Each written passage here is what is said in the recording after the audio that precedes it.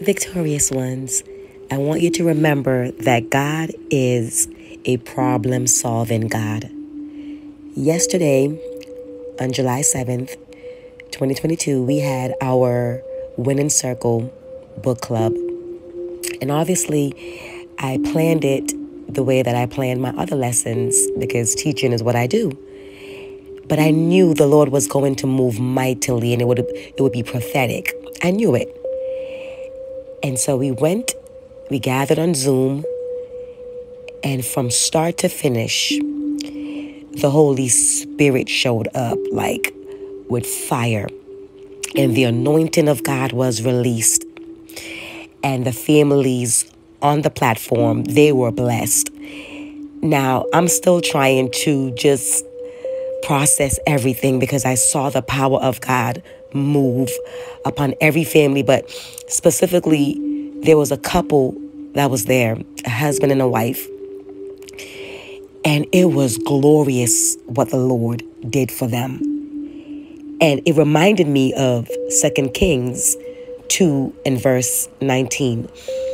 And so the Bible says, one day the leaders of the town of Jericho went to see Elisha, and they said, "We have a problem, my Lord. This town is located in pleasant surroundings. This town is well suited, as you can see. But the water is bad and the land is unproductive."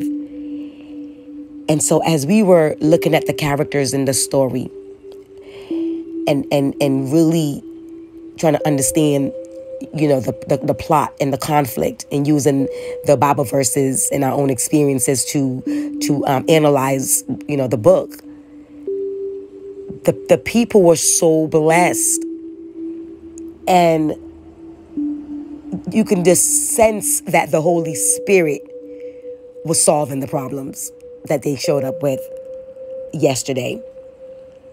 And so our God is a problem-solving God, and He has created us to be problem solvers as well. He gives us the tools. He gives us the revelation. He gives us the wisdom, the knowledge, and understanding. And so in verse 20, it says, the prophet said, "Bring me a new bowl." And so God gives us different things to use to solve the problem, but it's all God. And so God used a novel, just 2 chapters of a story, to bless His people.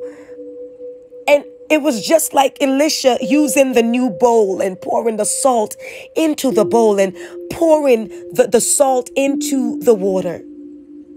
It was all God who was doing it. And so God gave us the idea of the Winning Circle Book Club, and it turned into a whole revival.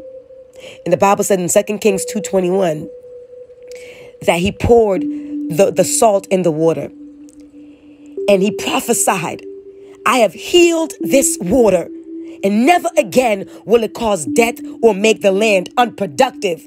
And so those who showed up, knowing that this is a prophetic ministry, those who showed up with whatever problem they had, God showed up as well and began to heal the land, began to heal the water, began to heal the marriages, began to heal the people's bodies, began to heal their spirit, began to heal their souls, began to heal their families, began to heal their lives.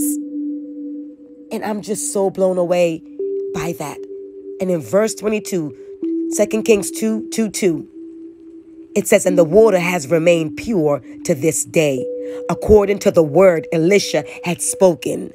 And because the novel was written to glorify God, because we showed up together on one accord, touching and agreeing, God showed up and showed out and blessed the people. Talitha Kum, victorious ones.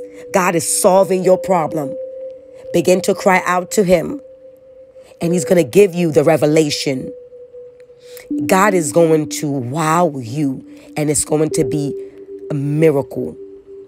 Go ahead and humble yourself and cry out to God. In the name of Jesus, God wants to meet with you. God wants to meet with you. And I have to go back and listen to the recording from last night. But one thing I remember is that God said, I have never let you go. I have never let you go. I've never left you. I would never leave you nor forsake you. I've always and will always hold on to you. Jacob said, I will never let you go. I won't let you go until you bless me. God says, I will never let you go. I'm holding on to you, and I'm healing the bad water of your situation, and I'm giving you healing water right now. I love you, and I'm restoring you in the name of Jesus. Cry out to me now. Talk to me, and I will show you great and mighty things that you don't know. In the name of Jesus, I pray. Amen. And for those of you want to get a copy of the book, I Am Not Me, it's at my website, earringcircle.com. And we will be meeting again for our second meeting for the Winning Circle Book Club on the 21st of July. So in 2 weeks, we'll meet again.